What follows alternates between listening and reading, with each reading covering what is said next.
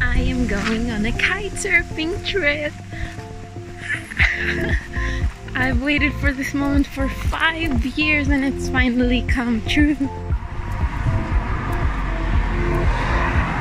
the bus. Let's go.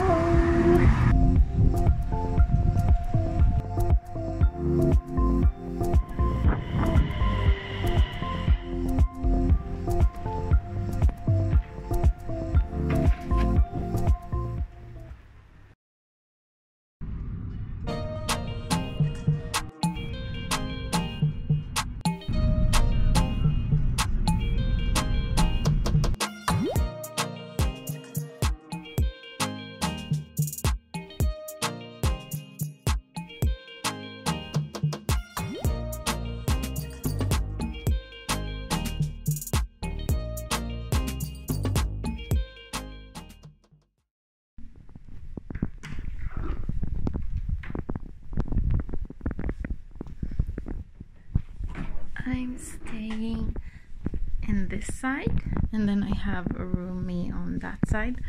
Ding! Here are my stuff.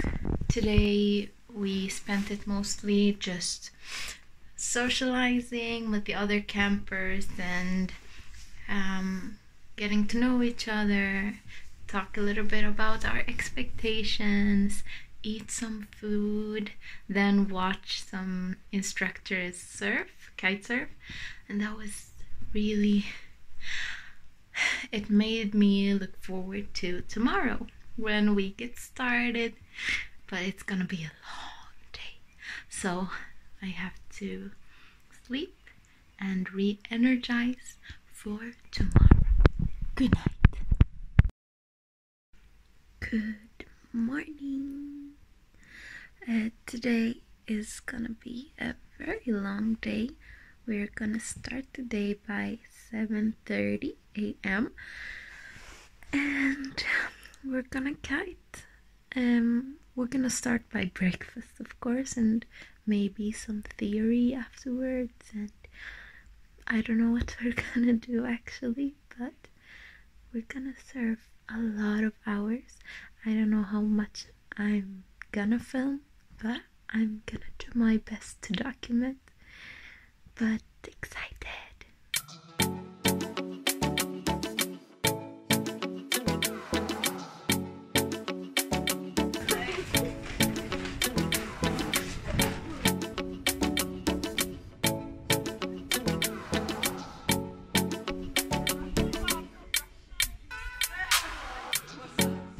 Now we have spent almost 6 hours outside, 5 hours-ish, trying to kite surf. In the beginning, the first hours, it went well, or not for me. The wind was okay, but it was very scary and I couldn't get a grip on how to move the kite and not get dragged away with it. But yeah, it was something. Oh, there are a lot of insects here, let me move. That was something that I struggled a bit, and now the second time round after lunch we tried to surf again, but the wind died, so it didn't go well at all. And now we're gonna wait, go sit in the sauna and just wait for the wind to get stronger. But it has been scary and interesting, and I've heard that you have to respect the kite more than be afraid of it, so that's a learning process. Time to check out and then go to the beach.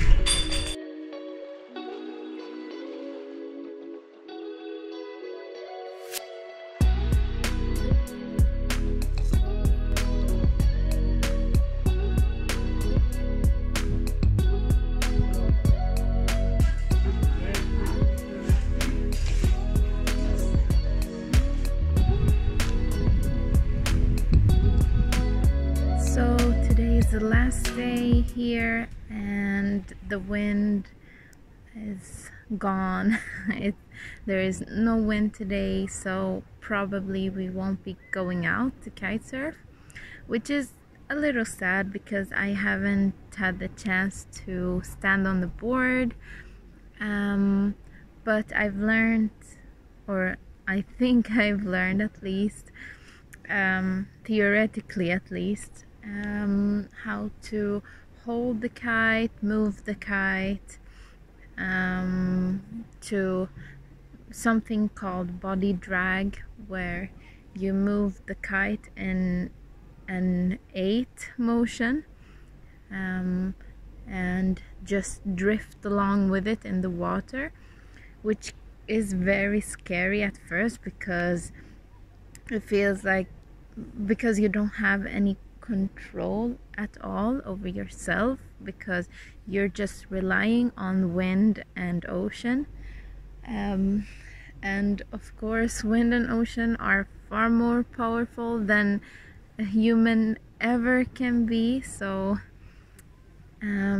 it was a little terrifying to just lose that control in a sense, or at least as a beginner I felt that I had no control. I was spinning instead of drifting along and that's no good. But in the end I've learned to just go with it, to control and feel out the wind. I don't know if it's still there today but that's what happened yesterday. But this camp has been very fun. Yesterday was very fun but exhausting, so I'm very tired today.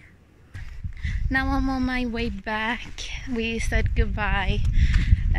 One thing I wanted to say that I noticed is that kite surfers, they have a kind of beautiful way to look at life. Because, oh, I think I forgot something. Oh well, no worries, it doesn't matter. One thing that they're about their mentality is, because you need the wind and the bad weather for a good kite surfing session, they kind of see it as a positive thing that a day of weather is bad. Normally you see it in a bad negative way and you try to avoid it, but then the kite surfers, they see it as the most positive thing because that's what they want, and then on the sunny days they enjoy it. So that's a beautiful mentality. Thank you for tagging along and see you in the next one.